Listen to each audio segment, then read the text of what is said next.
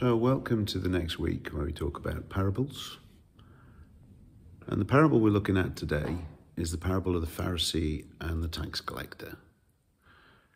Just to give you some context, the Pharisees were the guys that thought they were the ones that were blessed, the elect, the ones that were select, the ones that did everything that was right, the ones that would always be blessed by God, whose salvation was secure.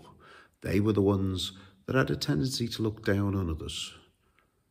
The tax collector, was exactly the opposite. The tax collector was a man who needed a work, and the work that he got was not exactly the most exciting work. It was trying to tap up people for taxes for the Romans.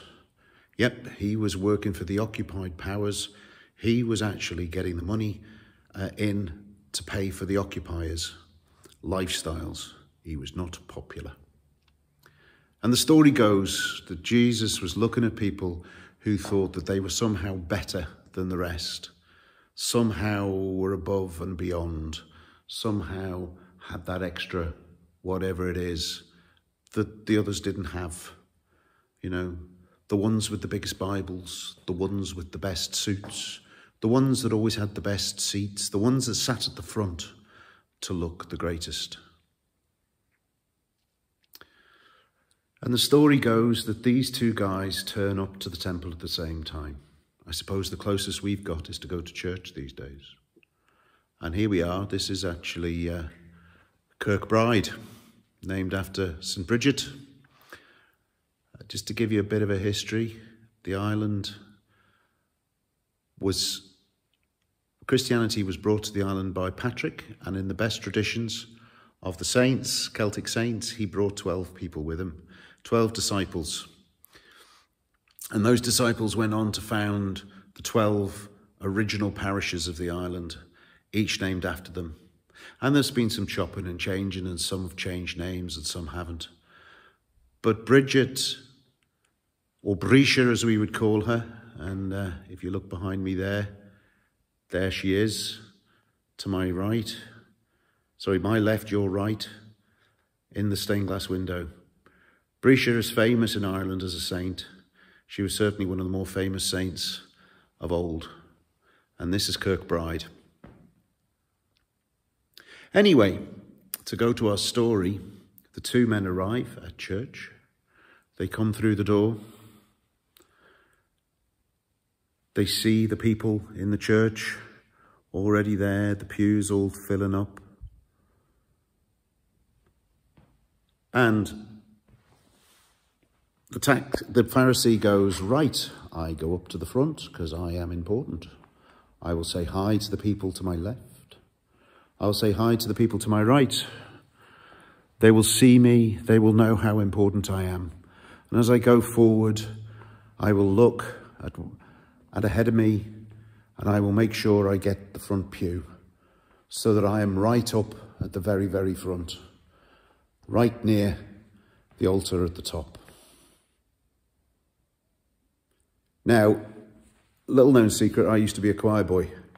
And as you don't know, choirs are always far more important than posh people, because we used to sit there and the posh people had to sit there. So we were far closer to the front. Anyway, the Pharisee goes up to the front, and he's probably met and greeted by everybody that knows him, that wants to be seen to know him, shaking hands, and they are nodding, and he's nodding back and saying how important he is, and then acknowledging that he is important and God loves him because obviously he is important. And he stands at the front and he prays out loud, probably, "Thank you, Lord, that I am not like other people. I pay my 10%. I turn up and I pray regularly. I follow the laws. I am not like other people. I am blessed by you because I follow you fully, and above all, I am the man. And look at me, people. I am the example you should follow. Just look at me, that I can actually stay in pride that I do everything that is right. We have people like that today, people who like to be seen, people who like to be at the front. I like to be at the front because I'm slightly going deaf, and it's easier to see what's going on, not for any other particular reason. And if you know Manx churches, they tend to fill up from the back forward anyway. They don't fill up from the forward backwards.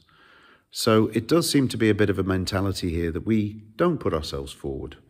It's far better to be at the back pew and then to be asked and invited to come forward to the front than it is to be at the front pew and asked to move backwards for someone who is more important.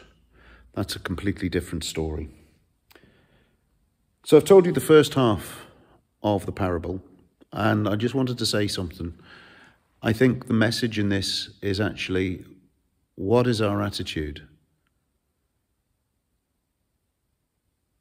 Do we have an attitude of gratitude for the things that we actually have? Yes, the Pharisee had everything. Yes, the Pharisee was popular. And yes, the Pharisee could actually go to the front. But actually, what was his attitude towards being able to do that? He could have said, "Thank you, Lord God, for everything that you've given me, for the blessings that you have given me, for the amount that you have put my way for me to manage, to me to look after. Yes, Lord, you have blessed me beyond all measure, and for that I am most humbly and thankfully and grateful. And you are God of God, Lord of Lords, very God of very God."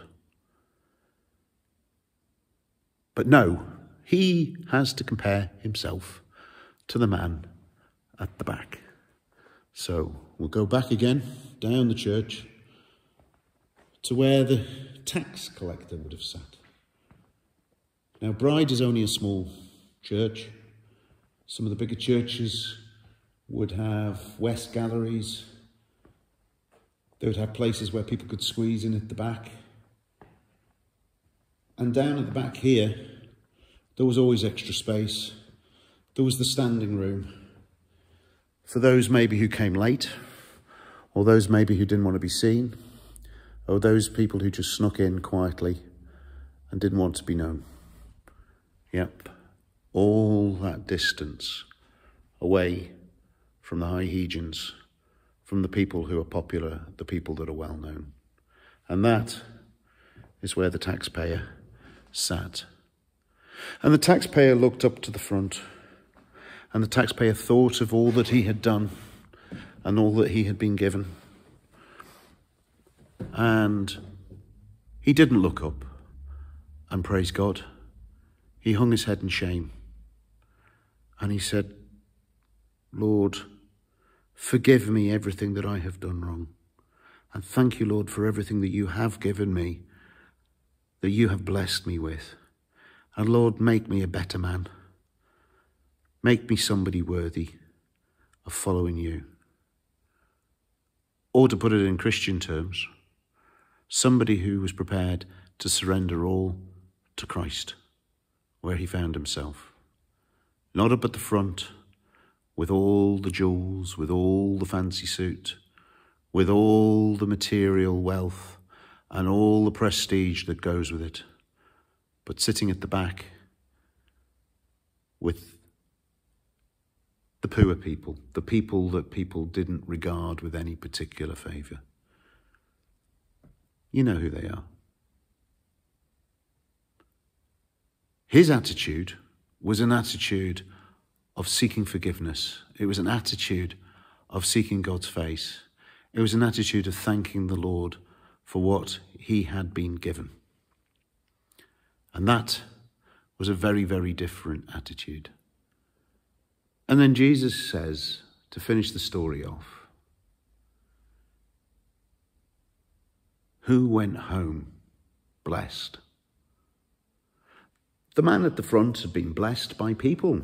They had all said how wonderful he was. They'd all acknowledged how spiritual he was. how learned he was, how gifted he was, how generous he was with his gifts and tithes. The tax collector went off home and had been forgiven, and been forgiven far more, not because there was more to forgive, but because he sought forgiveness. He sought God's face in what he wanted and where he was. He wanted desperately to be in God's good favour. And he knew that everything came from God and everything goes back to God. We have an amazing situation. We have the amazing opportunity to give everything to Christ. And the bizarre thing is, we have a choice. We can be servants or slaves, if you want to use the right word for it, to modern culture.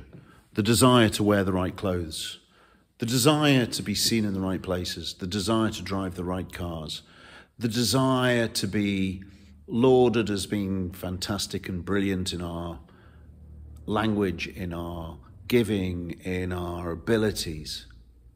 But actually, the bottom line is, Jesus Christ died for all of us. In heaven, there is neither Greek nor Jew, neither male nor female, neither slave nor free. We are all equal under Christ. Or to quote C.S. Lewis, we are all sons of Adam. We are all daughters of Eve. We are all equal before God. And because of that, it doesn't matter how great our sins were or how little our sins were, they're still sins. One of the images that was given was an image of archery. If I fire an arrow and I don't hit the bullseye, I have not hit the bullseye. If I miss and I'm in the ring around the bullseye, I have still missed the bullseye. If my arrow goes wide and flies over the target, I have still missed the bullseye. All have sinned. All have missed. And by giving our lives to Christ, he forgives us all our sins, no matter how big or small we think they are. There is nothing impossible in Christ, and he will open his arms to us. And if we follow him and surrender all to him, we get a freedom that is unbelievable. We are no longer slaves to the modern world. We are no longer slaves to culture. We are no longer slaves to the whims of fortune, to the attitudes of our friends, our so-called friends. We don't have to earn respect. We don't have to look for plaudits. We don't have to look for hundreds and thousands of likes on any posts that we do on social media. We need to look at our attitudes to what we've been given. Do we have that attitude of gratitude? There's an old hymn that starts off, "Count your blessings, name them one by one." It sounds a bit glib, but when was the last time you actually stopped and thought, how have I been blessed? To start, there is air that I can breathe, and it's clean air. I live on an island where we can leave the doors of our houses unlocked if we forget, which I know I shouldn't be saying that, but once or twice. We can go down the streets without worrying about being mugged. We have a legal system that works. We see justice being done. We have judges that act fairly. We have a taxation system that seems to be fair. But we love to whinge about everything. And yet we have a brand new ferry that people are complaining about, and yet it looks fantastic. We have roads, and yes, they're potholed, but there are countries where they don't even have tarmac on their roads. And if we think those are potholes, you want to go across to some other places where they really do have potholes. We complain about corruption sometimes in government, but to be perfectly honest, it's probably not corruption, more incompetence and cover-up, if I'm going to say anything. But actually, more importantly than that, it's not real corruption. We are nowhere near anything that anybody else has. We complain about the choice of food in the supermarkets. But we have choice. Some places don't. We complain about what's on television, and yet we have thousands and thousands of channels and streaming services. We complain about internet service because it drops out a little bit now and again. There are some places in the world where they don't have even phones. They have to still use pens and papers, and some of them can't even read and write. We do not realize how much we have at times. We need to count our blessings. And we start off with the air that we breathe, the clothes that we have on our back, the food that we have on the table, the family that we have around us. Yeah, we could swing for them at times, but we love them. And we have to remember the good things, the good times, the friends that we have around us, those who support us in times of crisis, those that we can turn to. For the fact that we do have so much choice, and that we have the freedom to choose. We have the choice to actually go somewhere and be somewhere. Nobody forces you to go to church. Nobody forces you to spend time with Christ. It is all you, and you are free to do it. You're free to read the Bible. You are free to ask questions. You are free to disagree with other people without falling out with other people. You can love others as Jesus Christ loved you. So just at the end of this, what is your attitude? Thank you.